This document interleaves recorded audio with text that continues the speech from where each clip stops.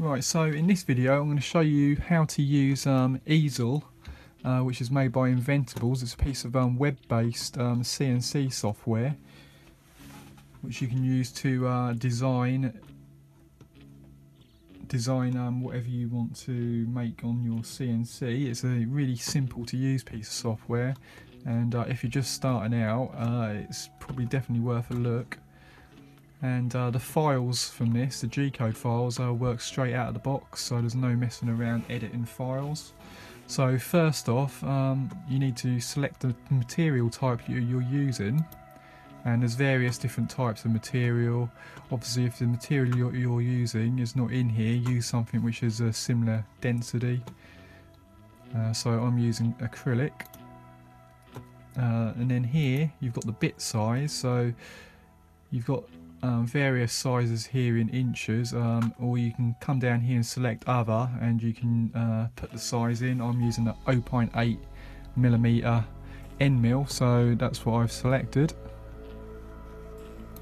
And then in cut settings, you've got the feed rate and the plunge rate and the depth of pass. So on each pass it will cut 0.4mm depth. You can adjust this to how you want it, but I've found these settings to work reasonably well. So I've got 140mm a minute there, and 100mm a minute for the plunge rate, and 0.4mm for the depth of pass. So that was the cut settings, bit size, and then you need here you can put the material dimensions in. So you can put whatever size dimension of material that you've got in your CNC in here. I'll set it to 60 by 30 by 3mm because I want to cut a keyring out within that size, so that's what I've got it set at. Here in this box here, this is where I'm going to create the design. And what I'm going to do is first I'm going to come up to the top here, and there's this part here where you can click and it will create a square. So I'm going to use this to actually cut the keyring out.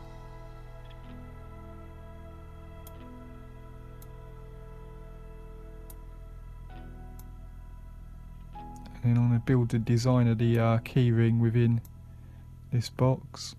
And then I'm going to select this as an outline, and the material is 3mm deep, so I'm going to select it to cut to 3mm deep, so it cuts all the way through.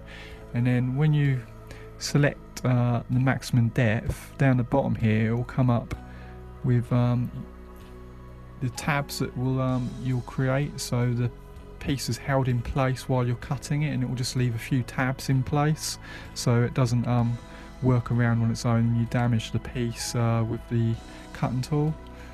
So here I'm going to select these at 1mm deep, because then they'll easily snap off. And the actual length of the tabs I'm just going to set to 2mm. And I'm going to have 4 of them. And then down here you can see the little yellow tabs here. I'm going to go in and just move these so they're all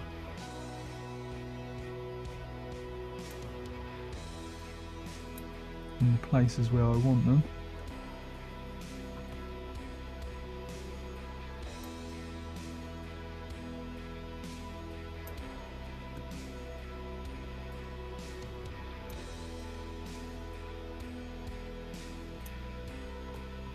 And they're quite hard to snap out if you put them in the corners, I've found, so I'm just going to put them here, here, here and here. You don't need, you can use as many as you want, it's up to you. Right, so the design that I'm going to use one of these icons to for the design. So I'm just going to come in here and see what design I want.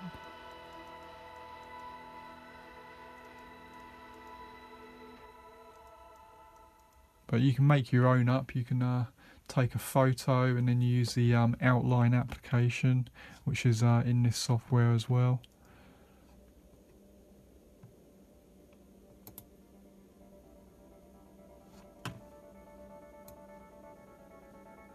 So I'm just going to use this here. and then scale it down so it will fit.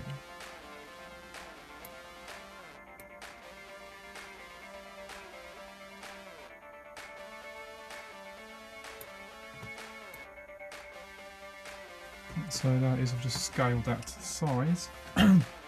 Now I'm just going to use the circle tool up here, and I'm going to use this to make the hole for the keyring to go through. I'm just going to scale that down, and then put this on here somewhere.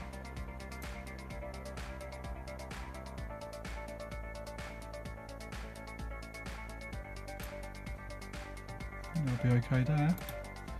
And then the box on the outside, I'm just going to select that again, and then you've got 2 pages here. You've got cut and shape. If you click shape, and then you can put a corner radius in.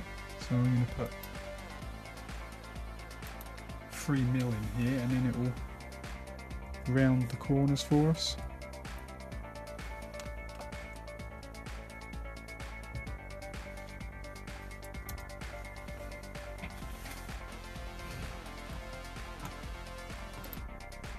So the cut is 3 mil, so it will go all the way through the material.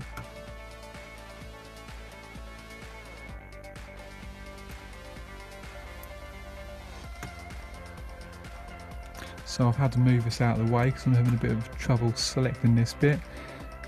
So the actual engraving, I'm just going to go to 0.5 mil deep. Actually 0.4, because you don't want to go too deep. If not, it will take forever to cut. So now I'll put this back over the top.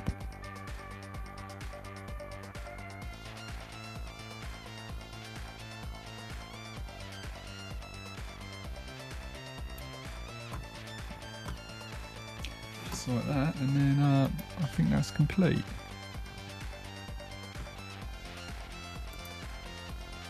So the part where you put your keychain through, you need to the cut needs to be all the way through the material.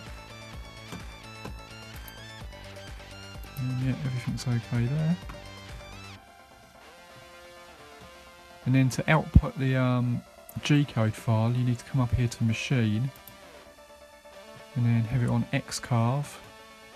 Don't really need to worry about the work area because we've made the piece to the size what will fit on the machine. And then you want the spindle control to automatic, and then RPM I'll just put 1400, but I don't think it actually matters what you put in there. And then you just need to click advanced, and then just leave everything here as it is, and then just go generate G-code, and then export the G-code, and that will save it to your downloads or wherever you want to save it. So I've done that, I've saved the file, and now I'm going to go over to the gerbil controller, which is a G-code sender. So I'm going to go and choose the file.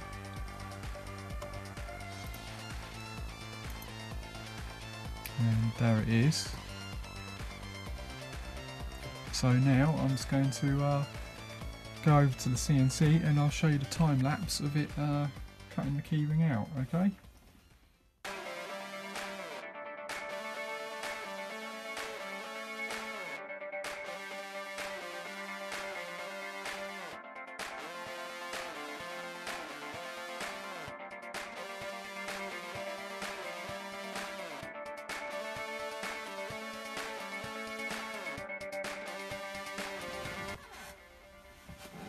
Okay, so here's that little keyring that I made, and it's came out really nice.